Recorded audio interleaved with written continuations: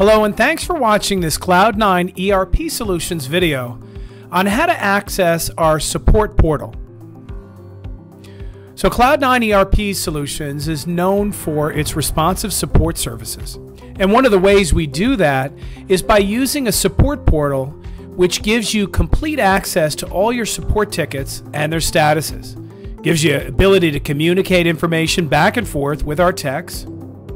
And it also gives you the ability to exchange information like attachments, videos, screenshots, and these kinds of things make it really easy to make sure you're one step closer to getting a solution. So the first thing is you see our Cloud9 ERP website. I'll make that a little bigger.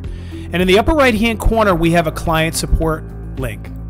So if you click on that, you'll see a few buttons here that allow you to get to new, open, and closed cases. So you can click on New Case. The other option is you can simply always go to support.cloud9erp.com and you can get to this portal. Now I was already logged in, so it brought me in, and you can see along the left hand side we have different things, favorites. This looks very much like Acumatica. We have the ability to go to profile, so if you want to change your contact information. And if we go to support, here's where you can create a new support ticket.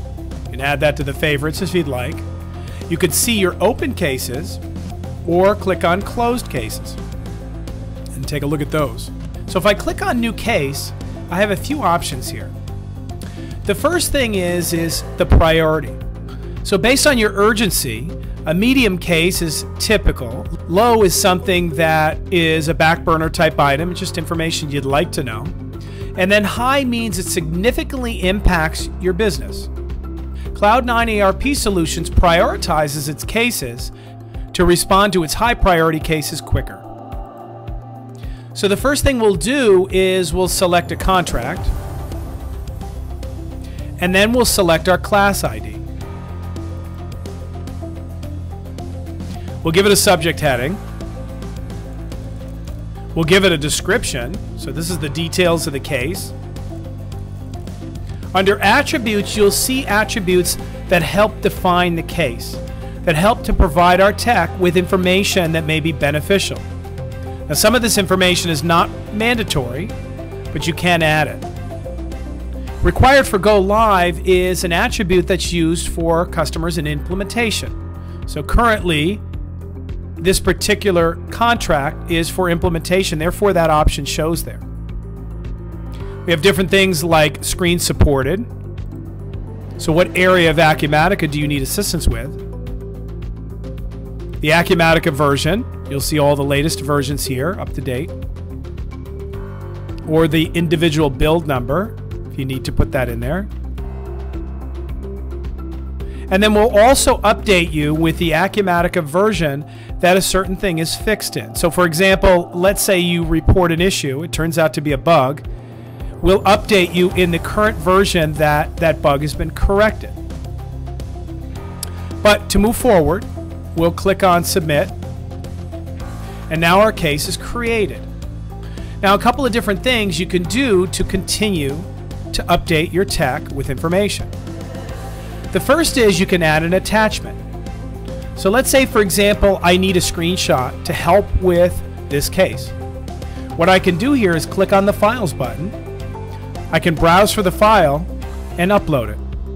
And that file will show up here. The other thing you can do is you can take that file and simply drag and drop it to the file name area, this whole area here. So then once you close it, you'll see the file, it says number 1, which means there's one file attached. And this will be communicated to your tech. Lastly, you can add a comment here. So if I click Add Comment and I say, for example, second file attachment, I can also drag and drop a file to this area and you'll see the files will automatically change. Now, the other way you can do it is the same thing, the same file dialog box, which allows you to browse and upload or drag and drop. Then once I save and close, this will add another activity. Now, this is also the way that you add additional comments to the case. So you can add any comments that you need to, and you'll see also the updates from your tech and the questions that are there. Now, typically, Cloud9 ERP Solutions techs will email you. So you'll see the emails, and they won't only show up here, but they'll show up in your inbox. Now, once this case has been started and you get an email from a tech, you can simply reply from your email program, whether that be Outlook or whatever you're using, and that reply will automatically get put in here. So you don't have to keep coming back here to add additional comments, but it is a good idea to take a look and see what the latest status is.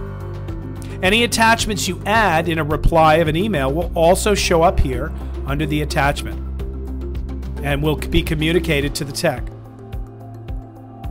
Now, a few other things here. This gives us the information about the date reported, the last activity date. Currently, this is new and has not been assigned yet, but you'll see this will change as a tech picks it up. The priority is what we set, the medium priority. However, Cloud9 ERP Solutions may determine what the severity is after they completed a review of the case and maybe communicated to you a few questions back and forth. So that's the support case portal. This gives you the ability to see all your cases. You can take a look at all of them and see what the status is. If we go back to support and look at open cases, we can see all of our cases. See, I have me checked. So this gives you a really good way of keeping track of your only cases if others in your company also create support tickets. You can see all your cases here, their current status.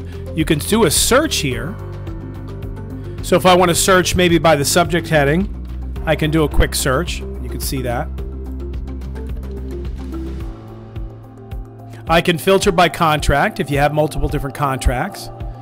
Cloud9 separates contracts based on whether or not the services fall under its unlimited help desk, under implementation, or under maybe a customization project that you may be working on with us. So that's it. If you have any additional questions about how to use our support portal, feel free to reach out to us. We'd love to hear from you. Thanks so much for watching, and have a great day.